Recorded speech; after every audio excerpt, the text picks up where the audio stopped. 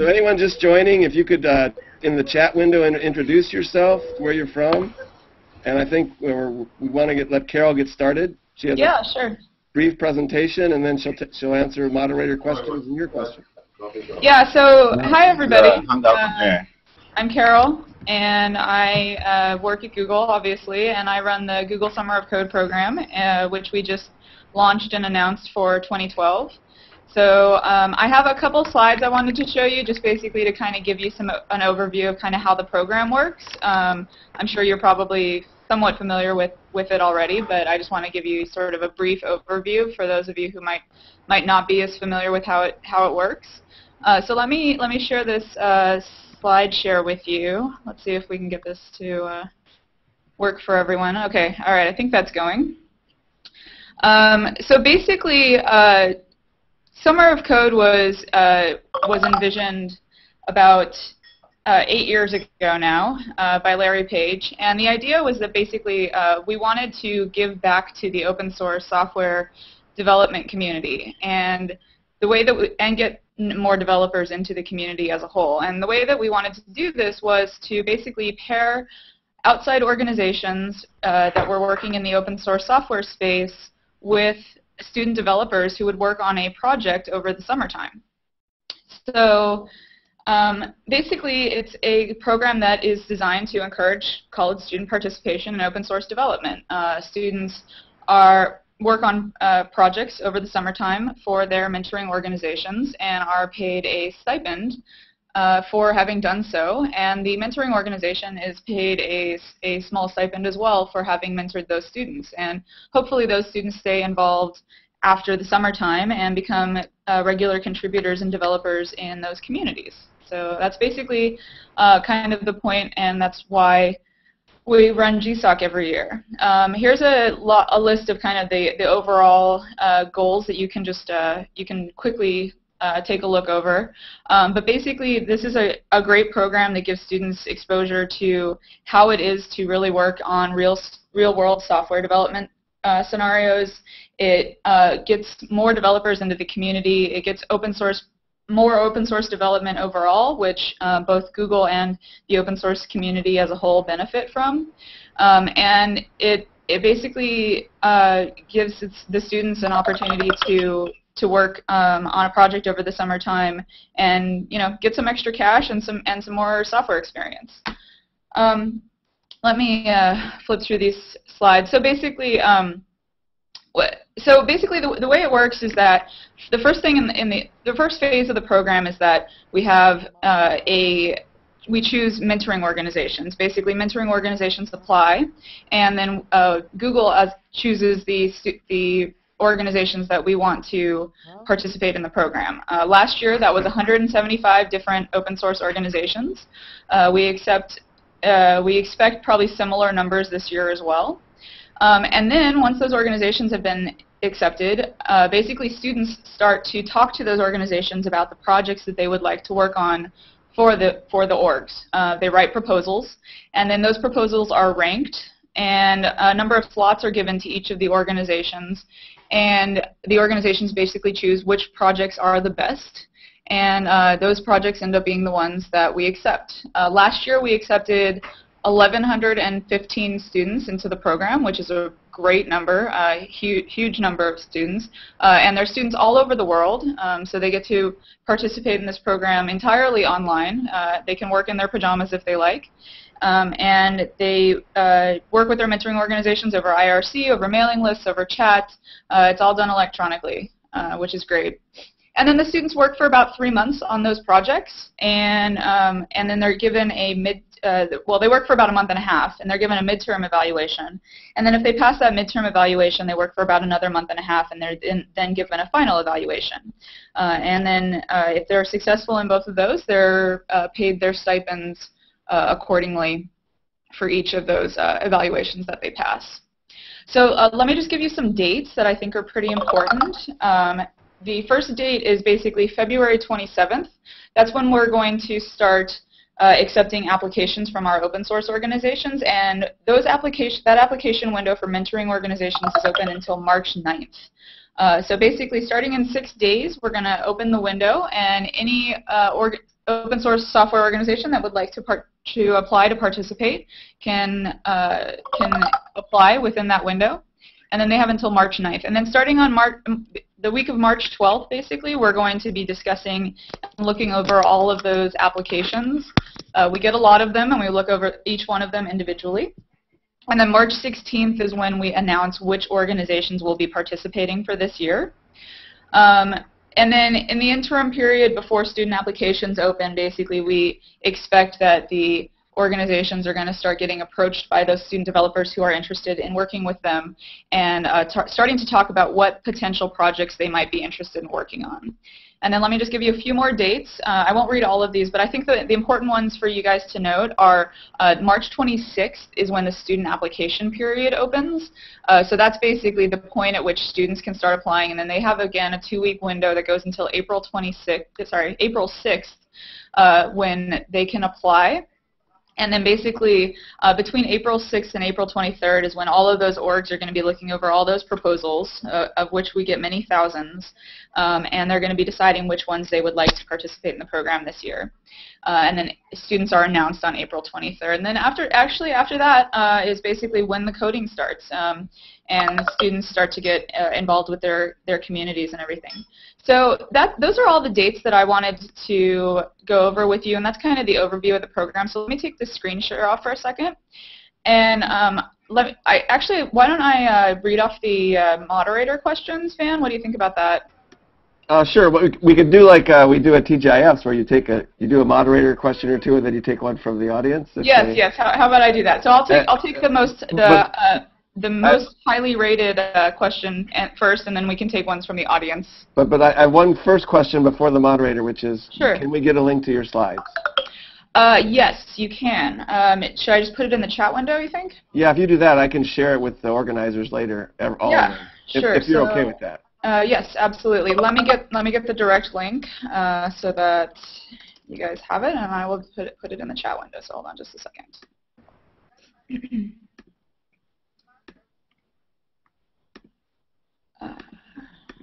Actually, let me just give you a link to all the different possible formats that you could possibly want. This presentation? Yes. So that's basically the presentations in PowerPoint, LibreOffice, and PDF format. So you can have whichever one you would like the most. And so you're okay with them taking these, like, and sharing it with their local? Absolutely, yeah. Those are meant to be shared. Those are meant to be, if you would like to do this presentation again to talk to other people to encourage them to participate, please do. Like, that's why we have them available, is so that people will use them and share them. Yes. Great. So let me take the highest rated question off the moderator, which is, hi, I need to know how Google is planning to manage locally this program in each country. So in Cameroon, and how, when registered in this program, will I work with Google in spite of your absence here in our area? So the answer to that is it's all done online. And basically the way, so it's all administered from Google Melange. And let me give you the link to Google Melange. And everything is administered from Melange. Basically, applications are administered there, project proposals are submitted there, students are ranked and proposals are accepted there, and all of the work that a student developer does with their community and with their open source organization is all done online. So in IRC, on mailing lists, in chat, everything. There are some students who choose to go visit their mentors or their mentoring organizations over the summer, but that's not required, and that's entirely up to the student and the organization's discretion.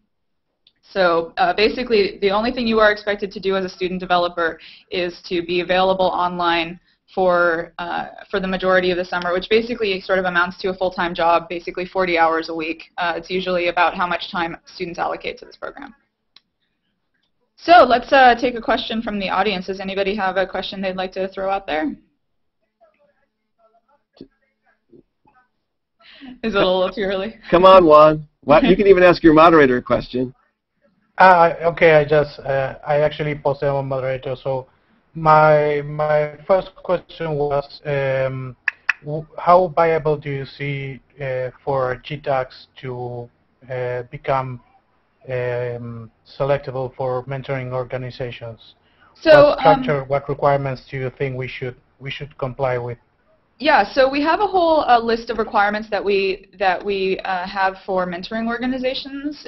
So let me share that with you. Basically, what it boils down to is you need to have the time, and you need to have mentors available, and you need to be releasing software under an OSI-approved license. That's kind of what it boils down to. Is if you or the organization that you work with or the people that you work with are already releasing software under an open source license. And you have the time and the mentor capacity to participate, then you can. Let me give you a direct link to what requirements are for mentoring organizations. Let me put that into the chat window. Hold on just a second. So basically, yeah, what it boils down to is that you need to be releasing software as already under an open source approved license. Great. Yeah. So you usually take companies organizations which are already releasing software. Yeah, correct. I know that we have had some people in the past who have basically wanted to participate in Summer of Code in order to become an open source organization. They might have been releasing software previously under a proprietary license or something like that, or sorry, they might have been working in a proprietary form and they wanted to use, sorry, is that a broken link? Let me check. It worked for me. It worked? Okay, it worked for you. All right, so maybe, all right. Anyway, sorry, so we have had some people who wanted to participate in GSoC and to start open sourcing their software as a part of the program. Unfortunately, we're not really set up for that. We really want you to have already been established as releasing software in an open source capacity already. Okay, that's great. So that probably brings us to my second question, which was, do you have a list of organizations which are looking for mentors do mentor organizations usually recruit outside mentors for them, or? Some do. So unfortunately, because we haven't had the mentoring organizations apply yet, I can't tell you which organizations are going to be participating. So I don't know which organizations to direct you to. However, what I can do is I can give you a link to the organizations that participated last year, and you can look that list over and see if any of them look like organizations that you might be interested in getting involved with and contributing to in general. Mm-hmm. And then if they participate in GSoC this year, you could potentially offer your mentor capabilities. Another option is that you could just wait until we announce which mentor organizations are going to be participating, and then you could approach an organization that you're interested in working with and say, you know, I have experience doing X, Y, and Z, and I'd like to offer my services as a mentor. And a lot of organizations, especially the smaller ones, can absolutely use the help and might want to. So I would just encourage you to have that conversation with them and see what's possible. Okay, sounds great. Thanks a lot, Carol. You're welcome. Thank you. Shall I take another moderator question, or shall I take another question from the audience? Do a moderator one, and Right, those of you in the audience be thinking of your next question. All right. So I think I already answered the second one, which is we were planning to propose our GSoC as a mentoring organization. Yeah, that's Juan's question. Yep. So let me go to the next one. To join with you at Summer of Code, what should we do? Is there a requirement to the participants other than age? What types of projects can we participate in? Web applications, Java, right? So we get this question a lot. So yes, there are a few other requirements other than age for the student developers. One is that you have to be currently enrolled in an accredited university. So, by the way, it is a common misconception that you have to be working in an undergraduate capacity. You don't. You can be working on any degree. It could be a master's degree, a PhD, or a bachelor's degree, whichever you like. And then beyond that, you do need to be over 18. And let me actually just get you guys the direct link for that as well. And there we go. Let me put this in the chat window. There we go. All right. And as to which projects you might be interested in working in. One of the things that we have the mentoring organizations do when they apply is that one of the parts of their application is they have to provide what we call an ideas list, which is essentially sort of a big list of the things within their organization that they might want a student developer to work on, things that they think would fit into sort of a 3-month project and that a student would be well suited to work on.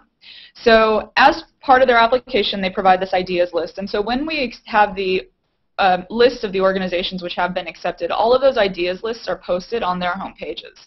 And the best thing that a student can do who's interested in working with a particular organization is to find the organization you're interested in working in, and then look at their ideas list and see what are the sorts of things that they could use the most help on.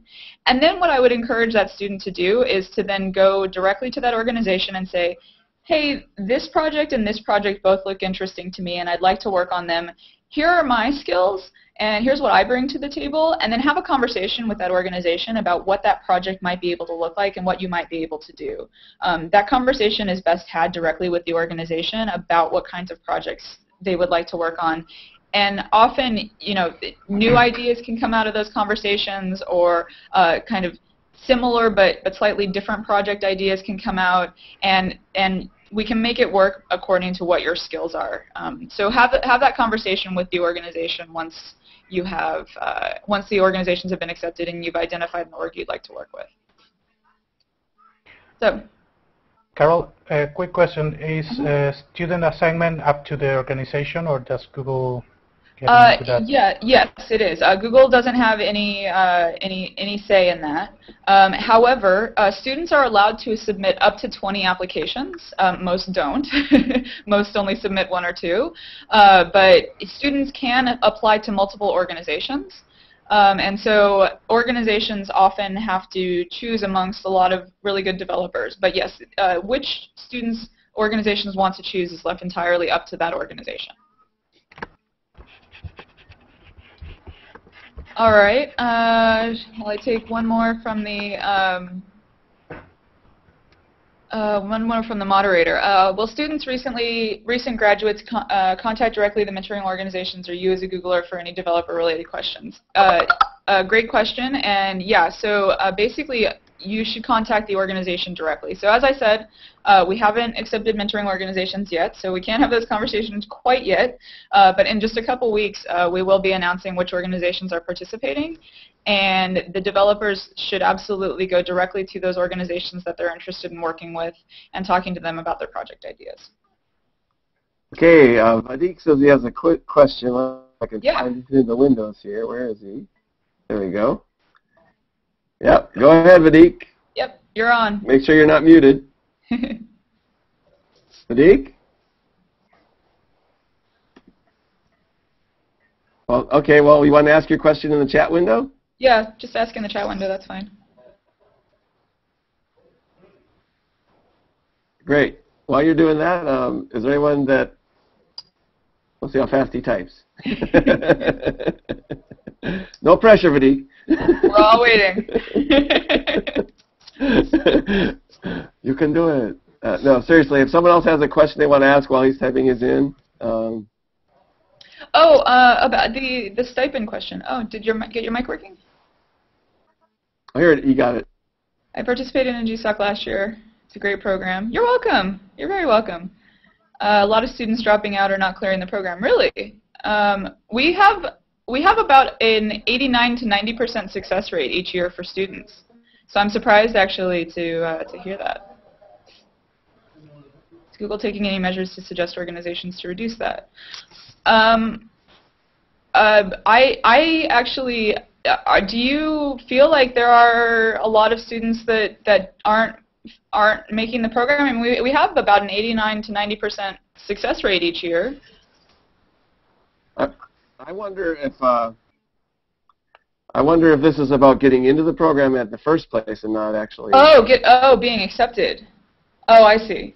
No, I'm not. I don't know that's what he's saying, but that would make more sense from what you said. But. Oh, okay. Yes, it is the case that we have. I would consider GSoC a pretty prestigious program, and we have a lot of great applicants that we choose amongst. But it is a not-so-secret way to be accepted into GSoC, which is to start contributing and start working as a developer for that organization which you're interested in working in well before the application period for GSoC actually starts. One of the best, easiest ways to get accepted into GSoC is to prove that you're not just interested in participating in GSoC for that 3-month period, but that you're interested in becoming a full-time developer for that organization, and that your GSoC project is just an extension of that. We have a lot of people who apply to the organization simply because they want to get the money and not because they're actually interested in the organization or in the project. And unfortunately, that's not the sort of person that we're looking for. We're looking for developers who really want to become strong members of the community and full-time developers for those organizations. So if you're not talking and you're typing, if you could mute, that would be great. So there's another question in the chat window. Yep. I think there might be a confusion there because university, it's organizations, not universities, generally that mentor, right? Well, I can see why that would be confusing. We do have a couple universities that participate as mentoring organizations each year, but usually those universities that participate, it's the IT department or a very small portion of that university which participates as a mentoring organization. As a whole, most of the mentoring organizations, probably upwards of 90% of them, are open source software organizations. But I can see why that would be confusing. We do have some universities that participate, but it's only a few. But it's the case, right, that it's really not a question for Google. It's a question for them to, if they want their university involved, they should find someone at their university. To that university. They need to find someone at the university to apply for the mentoring program. Exactly, yes. If you would like that university to participate, you should have them apply during the application period for mentoring organizations. Correct.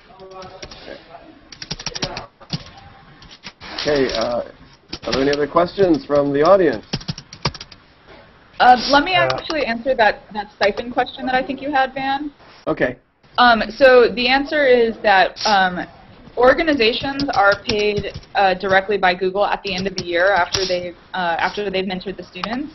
But the students during the summer, during the program, are paid directly by Google. So the mentoring organization doesn't have any involvement in the payment of the students. The only thing that they do is submit those evaluations of the students to let us know whether or not they passed or failed and whether or not they should be paid. But those payments go directly to the student from Google. I hope that helps. Does that answer your question, Juan? Yeah, actually that was my next question. So we do not need to provide any sort of invoice as payment is done straight with the students. What about the organization, the mentoring organization per se? Yeah, so yes, at the end of the summer, each organization is entitled to $500 per student that they mentored, and that payment is made directly from Google again. However, if you're not set up or don't want to receive that payment, you don't have to. We don't require that you take the money. You're welcome to have participated if you'd like. But if you do want the money, the way that basically it has to be administered directly with us. You'll have to be set up as a supplier with Google, and then we'll submit you. We'll give you a PO, and then you invoice us against that. That's all taken care of at the end of the year, though. I wouldn't worry too much about that. That's kind of that happens much later in the year, and it's kind of there's a lot of ways to work around it. So if don't consider that kind of a major concern for you. Okay. All right. Any more questions or anything else I can help with? I have another one, but I don't want to get into anyone's way. So if there's another question. Going once? Well, actually, let me just put my email in the chat window as well. If you guys would like to email me directly with any questions, you're also more than welcome to do that. I'm happy to answer questions offline if that's helpful. If you have a specific thing that you don't think would be applicable here, you're more than welcome to do that. I don't know if there's a question in what Abdul Rahman just put in the chat window. Looks like more of a statement than a question. Yeah, it does. which is okay. Yeah.